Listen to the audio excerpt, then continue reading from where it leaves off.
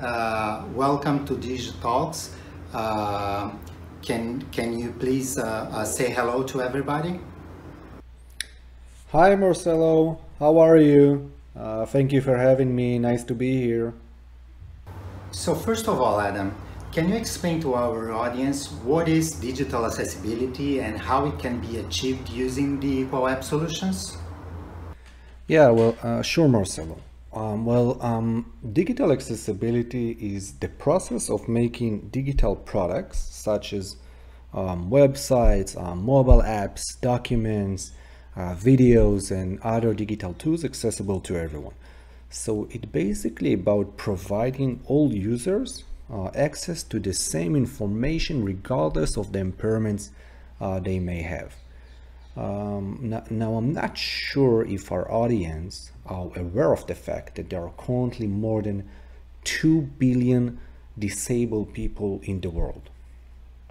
This is 25% of the world population, and that's all according to the World Health Organization.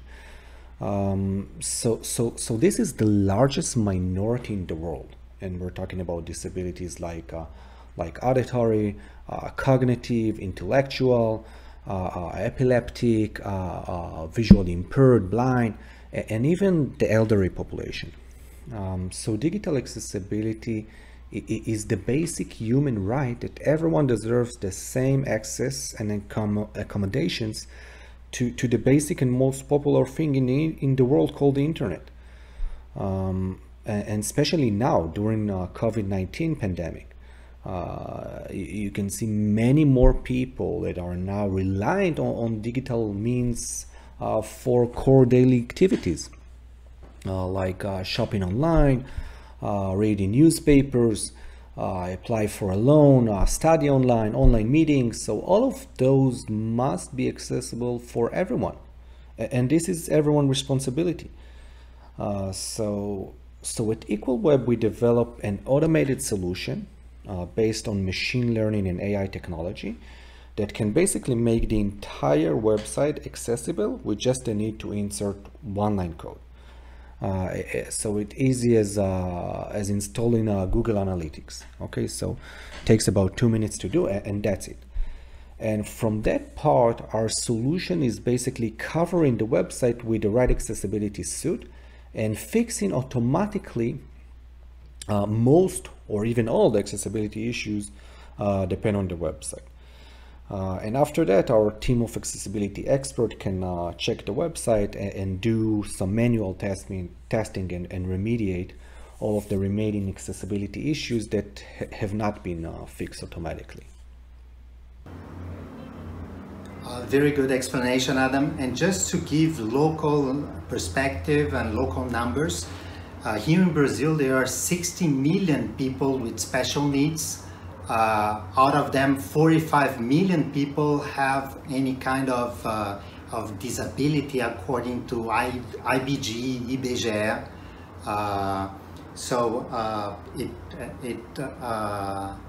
It's very similar to what we see worldwide. I would say that 25% of Brazilians also have the same need. But Adam, digital accessibility is a new subject to Brazilian companies, despite the Brazilian inclusion law having been enacted for 5 years now.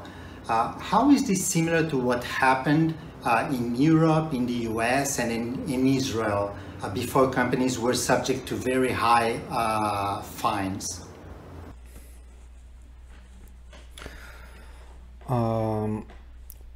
Well, digital accessibility been around for more than a decade, and I will not lie. All countries that has regulation and enforce them, those are the countries that you can see more accessible websites, and it's also a matter of awareness, I think. And you guys are doing a great job in Brazil increasing the awareness in digital inclusion.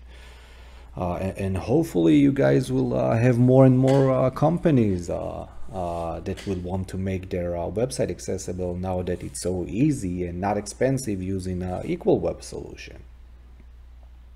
Yes, Adam, and as a matter of fact, we've been experiencing a very good reception from every company in the local market. But Adam, as authorities are not finding yet websites for accessibility issues, what would you say are the major benefits of being WCAG 2.1 compliant? Well, that's a great question, Marcelo. Well, in my belief, I think that compliance and lawsuits need to be the last reason of why to make a website accessible. Two major other reasons will be more traffic to your website, and more traffic usually means more income and more clients. See, Marcelo, like every company is trying to understand their clients, trying to personalize their buying experience and service experience in order to generate more profits and loyal clients. Now, do you think that anyone really knows how many blind people enter their website, or how many epileptic, or how many people with motoric problems? Probably not. So, and those all are potential clients or existing clients that struggle in using your websites. Now, studies shows that 71% of web users with disability will simplify leave the website that is not accessible. Okay, so let's do the math here. Now, you have 25% disabled people. Out of them, 71% will leave your website. So that basically means that an inaccessible website is losing 17% of its potential traffic and probably will not even know why. So that is like a hidden market of consumers with a huge buying power. And now the second reason to make your website accessible will probably be brand awareness and social responsibility. So when you are making your website accessible, you can show the world you care. And you can use this in your social media and stuff, and pass your competitors that are not accessible.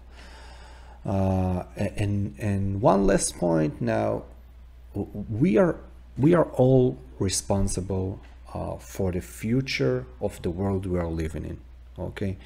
And the internet by far is the most popular source of information, and all society, including people with disabilities, deserves the same access to this information as anyone else.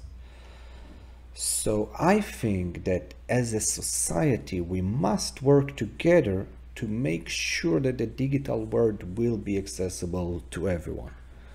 I hope those reasons are enough for everyone. Oh my goodness, 71% of website visitors that have a disability will leave the site. This is amazing and scaring at the same time. Because other local companies think that making their websites accessible is very expensive, time-consuming, and technically challenging. Even for major corporations, the process is not simple. What are international clients saying about the adoption of EqualWeb using an automatic tool with artificial intelligence to solve that problem? Yeah, that's another great question, Marcelo. You are on fire today. Well, until a few years ago, they were right. Okay, so making website accessible was very expensive, time-consuming, and it was a really hard river to cross. But now, when you have EqualWeb accessible speedboat, so it's really easy. And I don't see any reason why not all websites will do it. Now, regarding accessibility by design, it is also an option. The thing is that, as we said, it's time consuming and very expensive. I will give you an example. Okay, we had a client that it was something like 2 years ago,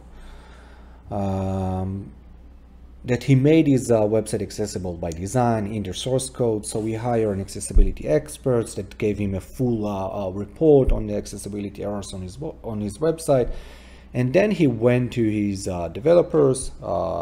Those fixed all of the accessibility issues, and then back to the auditor to check again. So it was like that, back and forth for a few times. And after like 3 months, the site was accessible and the client was very happy. Now the whole process cost him about $7,000 and took him like 3 months to finish. By the way, it was a very simple website with like 50 pages that cost him about $3,000 to build the website. So he paid more than 2 times to make his website accessible than what he paid for building and designing the whole website. And after less than a year, he received a lawsuit. So he was really surprised on how the hell it happened. If he made his website accessible by design a few months ago. So he went back to the company that provided him the audit, and they checked the website again for additional $2,000, and they found again many issues. And then the client didn't understand like how it's possible. He didn't change a lot on his website, just like add new pages under existing templates, and still there are many accessibility issues. So he came to us. We insert our solution into his website that fixed most of the issues automatically, and then we made some manual testing and adjustment of our widget, and we solve all the accessibility issues that have not been covered automatically.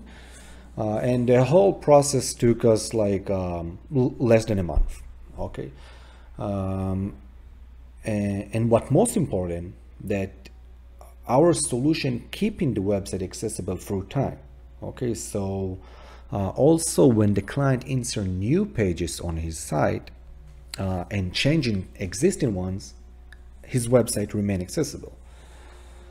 And by the way, we also provide a monitoring solution that can scan the website on a monthly basis and provide reports of the current accessibility level of the site and flags new accessibility issues that we find.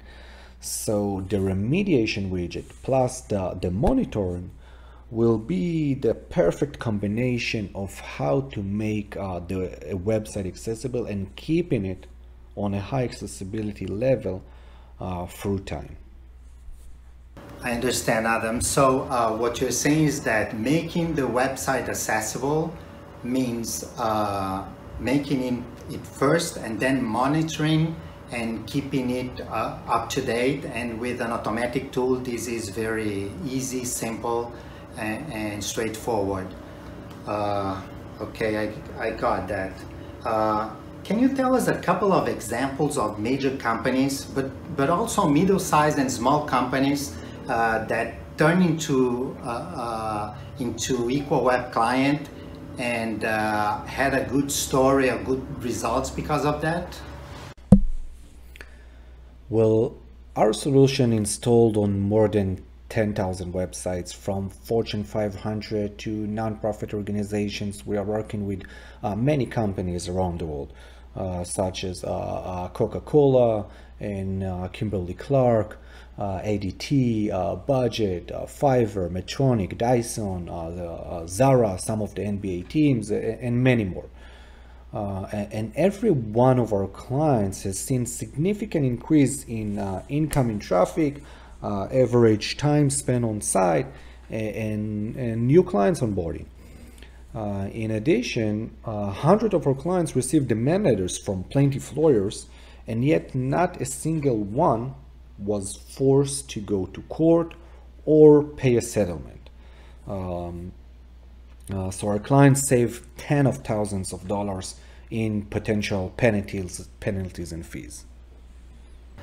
Thanks, Adam. As a matter of fact, we've been experiencing a very good and positive return from our first movers, first clients here in Brazil.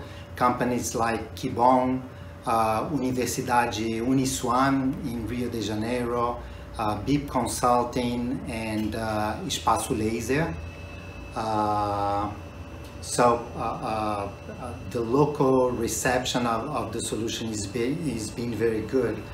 But Adam, we are running out of time, so to end up with this chat, can you give your international perspective of the advantage of becoming an early adopter in digital accessibility technology?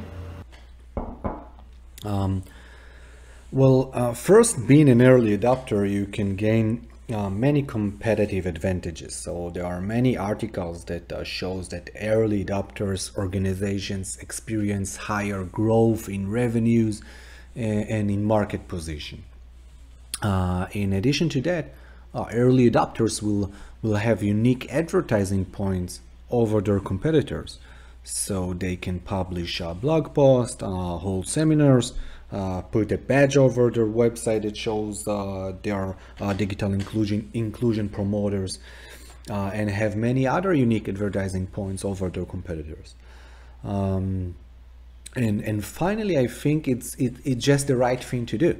Like if you will go to a company and ask them about accessibility accommodations, you will never hear anybody say, no, we just don't care. We don't care about vision impaired, hearing impaired, or any other impairments. We don't care about them. You will never hear it because everybody cares. Okay, it's just not their main concern. And until last year, it was, as we said, it was a hard river to cross. But now it's super easy, and it's totally not expensive. So there are really no more excuses why not to do it. And as I said before, as a society, I think we must work together to make sure that the digital world will be accessible to everyone. We are all responsible for the future of the world we are living in.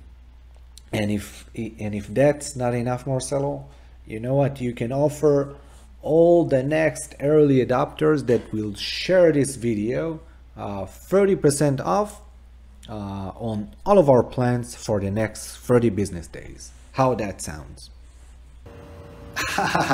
In Brazil, we say the intern is acting crazy. Now we see that the president is acting crazy. But it's a good suggestion. We will follow your advice, Adam. Adam, I would really want to thank you for your time of being with us and explaining to local market what digital accessibility is and what we've been facing as global EqualWeb when entering into the US, the European and Israeli market. Thank you very much, Adam. Bye-bye. Yeah, Marcelo, thank you for having me, and thank you for the audience that were listening to us, and make your website accessible, everyone. Don't forget. Bye. Bom.